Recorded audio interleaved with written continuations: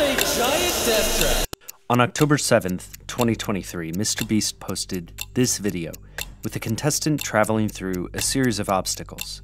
It was a video sponsored by a mobile game called Stumble Guys. Along with CGI, the pivotal moments in the trap included obvious cuts. The second trap ends with contestant Zach diving under a door. See how his leg is here at this point. When it switches to an alternate angle, his leg is here. See the shoes and no bag? Now here's a bag and no shoes. The video has more than 150 million views. Around half of Mr. Beast's videos are now game shows. $111,500. Their questionable reality is part of a history that goes back to a national scandal in the 1950s.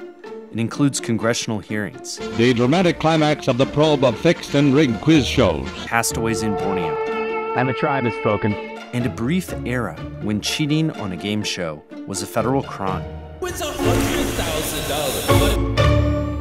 In the 1940s, television had begun advances across the nation. And by 1955, a game show called the $64,000 Question debuted on CBS. Yes, the $64,000 question. A contestant in an isolation booth was asked increasingly difficult questions. The design implied security and integrity. Questions were delivered straight from a bank vault to the set. It was sponsored by Revlon and was a fabulously successful TV show. Topping ratings with 16 million viewers, almost half of all houses that owned TVs were watching it. It started a quiz show boom. These shows included Dotto, a game where contestants answered trivia questions to unlock a connect the dots puzzle, the less said the better, and 21. Welcome back to 21. A show where two contestants appeared in isolation booths. Each answered questions for points, hoping to reach 21. It was sponsored by Geritol, a supplement that claimed to help with tired blood. Tired blood. The show and trend peaked in 1957, when Time magazine put long-running quiz champ Charles van Doren on the cover. His streak began with the defeat of Herb Stempel, our 29-year-old GI college student. You win $20,000. Congratulations, Mr. Van Doren. Van Doren became a family-friendly celebrity, TV's own health-restoring antidote to Elvis Presley, as part of the literary Van Doren clan, a family well-known in New York intellectual circles. After his $129,000 streak ended, an amount worth $1.3 million today, Van Doren became the Today Show's cultural correspondent. Just 2 months later, the shows were so popular that Time magazine was asking, "Are quiz shows rigged?" There's all this rigmarole about locked vaults, one insider said. But who has the key to the locked vault? The producer, of course. Soon, everyone would be asking the same question. In summer of '58, Dotto went blotto.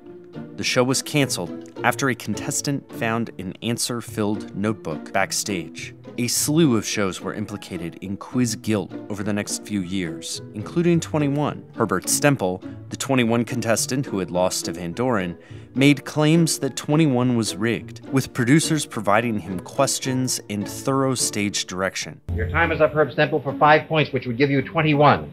What motion picture won the Academy Award for 1955? I don't remember. Though producers claimed Stempel was blackmailing them, the U.S. House Subcommittee on Legislative Oversight began hearings on the quiz shows. The report began, "It is one thing to arouse and hold the attention of the viewing public by programs which are openly and avowedly pure fiction, and should be known as such to any reasonable person. It is quite another thing, however, when the airwaves, belonging to the people, whose free use has been licensed by the Federal Communications Commission, are used deceitfully to exploit for private profit the interests of the viewing public." Stempel unloaded details of the coaching, in addition to questions and answers, like that they refused to turn on the air conditioning in his booth, thereby causing me to perspire profusely. Charles van Doren arrives to apologize and attempt to explain to the millions whose friendship and respect he had won. Van Doren eventually admitted, in testimony, he instructed me how to answer the questions, to pause before certain of the answers. Well, let's see, there was this fellow named Monco. On this first occasion, and on several subsequent ones, he gave me a script to memorize, and before the program he took back the script and rehearsed me in my part. But his statement is a rueful and moving realization that for his wealth and fame, he paid a bitterly high price. The investigations resulted in Van Doren losing his job as a Today Show correspondent and in the cancellation of other quiz shows. Though he and others pled guilty of perjury in earlier testimony, he was freed. But more importantly, the Communications Act of 1934 was amended to include prohibited practices in case of contests of intellectual knowledge, intellectual skill, or chance, making it unlawful with intent to deceive the listening or viewing public with up to a year of imprisonment. The FCC was in charge, and rigging a game show was a federal crime. So what happened? Well, I was actually a huge Survivor fan, and I found the whole Stacey Stillman, Mark Burnett controversy to be super interesting. After the 1950s, a combination of falling ratings and public distrust kept game shows lower profile until a renaissance. The first person who refuses to eat a bug loses immunity for their tribe. The long-running show Survivor made its debut in 2000. Contestants competed in challenges, but crucially, elimination occurred via vote at tribal council. In 2001, an original Survivor cast member claimed the show was rigged. Essentially, Stacey alleged that in the first season, in order to save a more ratings-friendly contestant, You know, he's fat, but he's good. Mark Burnett, the executive producer on the series, approached two other contestants on the beach and essentially said to vote for Stacey instead of that other contestant that they were planning on voting for. Years later, attorney George Bredicum started to wonder, did the old quiz show laws apply in that case? I filed a Freedom of Information Act request from 2000 to 2017. But the lawsuit entered into a private settlement before any FCC investigation commenced. This followed a pattern in the 2000s of a weakened quiz show law. The truth is, they're actually not really fighting these reality shows using that statute. The closest thing that I found was there was a planned Fox game show called Our Little Genius. He also happens to be one of the smartest people in America. The planned 2009 show cast kids as quiz competitors to adults. One complainant to the FCC said their child had been registered as a calculus expert, but was suddenly switched to music theory. It says a producer passed them note names, like the hemi-demi-semi-quaver, as the British name for the 64th note. The complainant ended, saying, "I urge you to conduct an investigation." That investigation was ultimately abandoned by the FCC because what the production did was essentially said, hey, we're not going to broadcast this. If we don't broadcast this, you guys don't even have jurisdiction, and it's true. The FCC only has jurisdiction for broadcast. Cable, do whatever you want.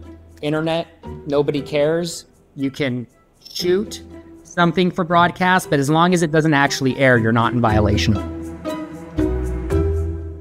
And the timeline of game show investigations overlaps with a change in consumption options. Game shows being real was possibly just a window in time. 3, 2, 1. But does it matter? That was so... I'm speechless. Everyone assumes that because I wrote this paper, I am in support of stronger regulations, stronger FCC enforcement. I really am not. I think we're at the point, everyone knows that what's on TV is often fake. Everyone knows what's on the internet is usually not real.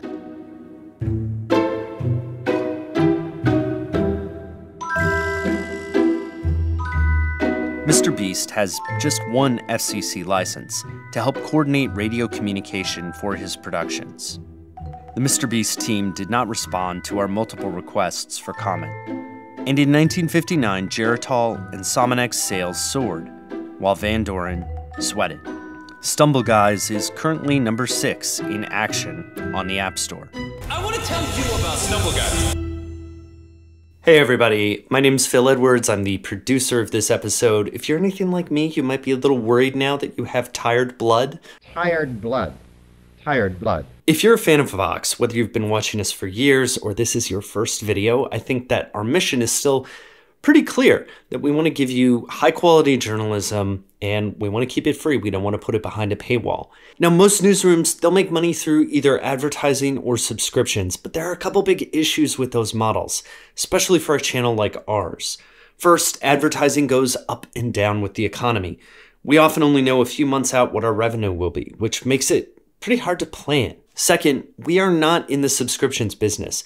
Vox is here to help everyone understand complicated issues, not just the ones who can pay for stuff. We think it's important that everybody be able to get to it, and we can't do it if we have a paywall. So if those values sound like your values, you can help us reach that goal. Help us get to 95,000 gifts by the end of the year by going to vox.com/give now.